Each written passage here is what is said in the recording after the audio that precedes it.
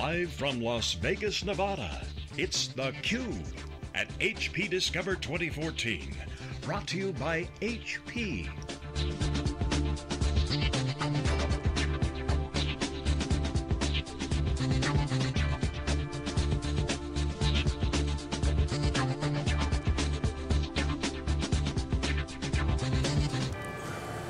Welcome back to Las Vegas, everybody. This is Dave Vellante. Jeff Frick is back with me. This is theCUBE, SiliconANGLE's live production of HP Discover.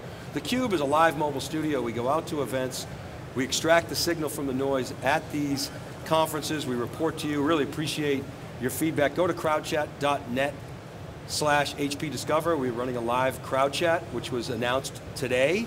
Actually, you saw an article on Recode about crowd chat, so really excited about that. But if you got questions, you can tweet them there or tweet me at @dvellante, and you are at Jeff Frick, right? Yep.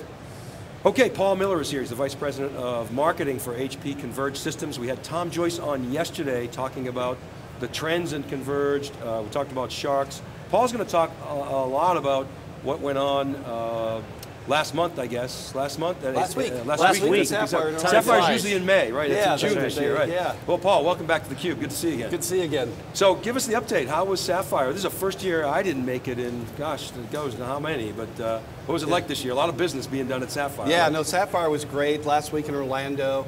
Big buzz is still around HANA and what's going on, moving SAP landscapes onto the next generation in-memory technology based on HANA. And we had a really big announcement there on stage with Hasso and Bernd Lukert, who took over for Vishal Sitka.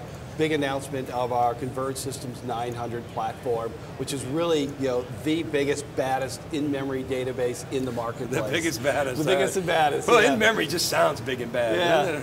Yeah. So I want to ask you, what do you make of so Vishal Sitka? Sort of surprise news, him moving on. But what do you make of that? And what's every organization goes through evolutions, right? Bernd is from the business application side. So he's going to bring, I think, that expertise of Suite on HANA. That was his product. That is the holy grail, right? Because if you look at big data, right, there are really two different use cases. One is for systems of record, right? Transactions, credit card transactions, those things that are very, very important. That's where in-memory plays. The others are systems of engagement, right? And the systems of engagement are where Hadoop and Vertica play, where you go and get the customer engagement, the customer insight. In the past, those two have been two separate systems, right? You collect your data and do your transactions in one database, and then you ETL it. You move it to another sandbox to do the analysis of it and to get the insight. With this announcement of the CS900, the Converged Systems 900, and HANA, now you bring those together, where first time you have a database scaling up to 12 physical terabytes of data, where you can do the in-memory transactions and analyze it at the same time. This is revolutionary, right? So when people talk about big data and in-memory, they usually focus on the speed. But there are two important other elements that are really bigger than just the speed. It's the ability to have this transformational business transformation of doing real-time analytics on the data and not moving it out. And what that does then is bring massive simplicity. Customers I talk to, they spend more time moving data from the transactional database into another database for BW or analytics. That takes time, resources, adds complexity, multiple different tools, software. Now when you can collapse that all into one, you have a great solution that is highly scalable, simplicity, taking out more simplicity than you can out of anything else. And that's the real magic of what we announced with the Converged Systems 900. Yeah, we talked a lot about the potential to bring together transactional data and analytic data, operating on it in real time or near real time. Essentially, we define real time as before you lose the customer. Right? So what kind of workloads are you seeing? I mean, obviously ad serving is one. What other type of workloads are you seeing? Right, so we're seeing customers move their ERP information into there, their customer information. Yeah, if we're really trying to make those decisions in real time, to be able to understand what's happening with your supply chain, you can drill down into a country, what's happening with that product, and understand why is it not selling? Is it a big problem, or is it a smaller problem? With the new technology, we look at things in aggregates, right? You start on an aggregate, you look at a product line, a country, right? And then typically in a system where you move that data off into another database, you may only get 3 clicks down and say, okay, I understand the product line has problems, I understand it's in Latin America. But then you have to go extract data again to go double click on that. And it may only be in a specific country. So you aggregate the data so many times, you start to lose control of your ability to query. When you move it all together and be able to query on it in real time in the exact database, you move the aggregates and you can query all the way down to maybe a specific country, even a specific store. And that's what's the power of this, what we're talking about with big data. So this notion of in-memory and in-memory databases has been around since we've had memory. Right? So, but why now is it so hot? Is it taking off again? One is it's the cost of memory has come down significantly. 2, architectures like the CS900 enable you to scale to 12 terabytes. Most customers can get C compression from 3 to up to 10%. So when you talk about real live data of OLTP data in the 50 to 80 terabytes, that means now that almost any workload in the world, any database in the world, we can handle and drive. So in the past, when you can only have scalability to 2 or 4 terabytes, not that interesting for most people's real-time data, most retailers, big financial shops. But now with 12 terabytes, you can really get the performance and the scale that you need. Okay. Because they talk about the business impact of not having to aggregate so much. This is a very, very different shift, and we see the funny commercials on TV about the market of one, but in the real world and in the customers you're talking about, how is that really impacting the way that they make decisions and the way that they're looking at their business? Right, so by getting away from looking at just the aggregates, right, and you can think about it, right, we're all customers, right, and you can do a customer profile looking at multiple different attributes, but in the end, what you have to sell to is the task that a person is doing. And by distributing the aggregates and getting rid of those aggregates and focusing on that, Jeff, you have a task in the morning, you want to know what's happening in the world.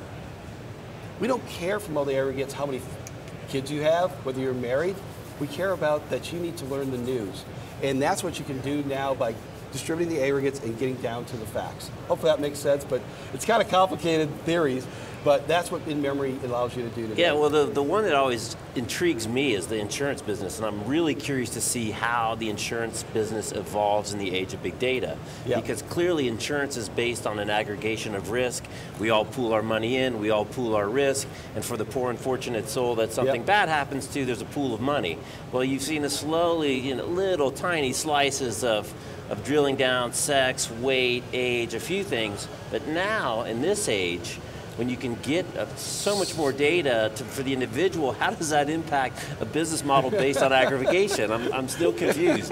Well, I think it's going to impact the insurance, whether it be health insurance, your driving ability to collect data points, not on that Jeff, you're a middle-aged man just like me, and your insurance is based on that, but actually how you drive, being able to collect those data points. So that's really critical. So insurance, from those capabilities to banking in loans, it's going to revolutionize and give customers more information to make better decisions, higher profitability, lower risks for their businesses. So I want to ask you, where does Flash fit into this whole thing? It's great, it sounds good, do everything in memory, but at some point I got to persist this stuff, right? I presume I want to save it. And so how do I persist the data? Right. So if you look at our architecture with the CS900, right, we use a mix of hard drives, in-memory, flash, and hard drives to optimize. So you put your logs off really fast to flash so that you can always rebuild your system.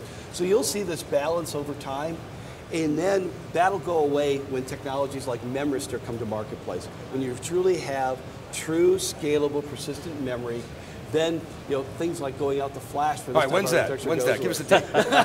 You'll have to talk to Martin Fink, get him on theCUBE here. It's coming in the future.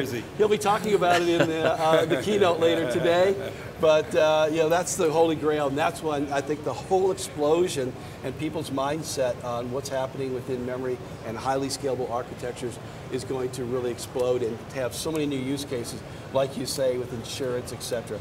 That's the next big milestone in this. So customers today can really achieve the speed, some of this business transformation, but not the full simplicity until we get to MemriStir and that persistent memory Let's technology. talk about the competitive dynamic, because every company out there, I guess with the exception of IBM and Oracle, are hopping on SAP HANA.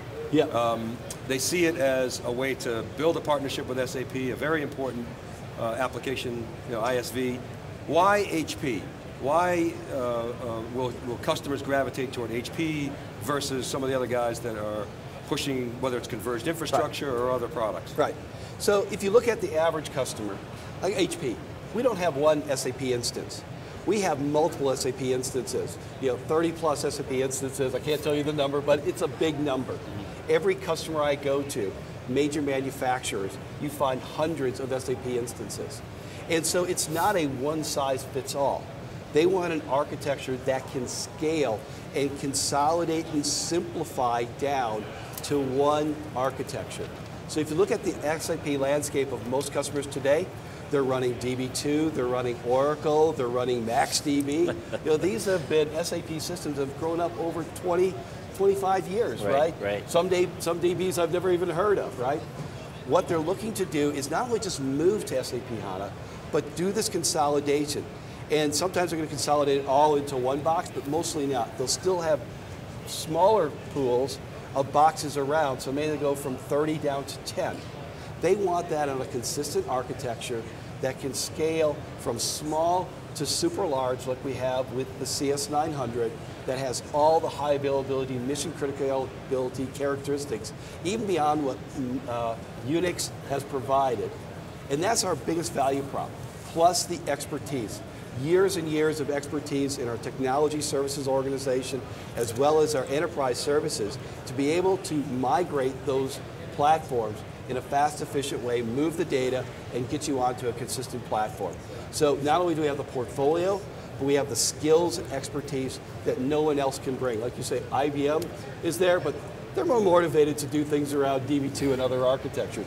Oracle's not jumping on, and then you start looking at the rest of the pile, there's not too many people that have that application, database, data management credibility. Again, technologies like 3PAR, the ability to take that database, snapshot it away, back it up, restore it, all those capabilities are built into our converged system portfolio, be it the 500 or the 900. You don't find a competitor out there that can build out the technologies, the portfolio, as well as the expertise that HP can bring to every customer. All right, Paul, we have to leave there. Last question is the truck's backing up to the Las Vegas, the sands. Everything's packed. The bumper sticker on the back as it's leaving Discover 2014. What's that bumper sticker say? It says, Converge. It's the next generation. It's going to help you save valuable dollars. Converge, accept it. It's there. All right, big data to fast data. All right, keep it right there, everybody. We'll be right back. Thank you, Paul, for coming to theCUBE. It was a pleasure having you. We'll be right back. This is theCUBE. Jeff Frick and I, we're reporting live from Las Vegas. This is HP Discover. We'll be right back.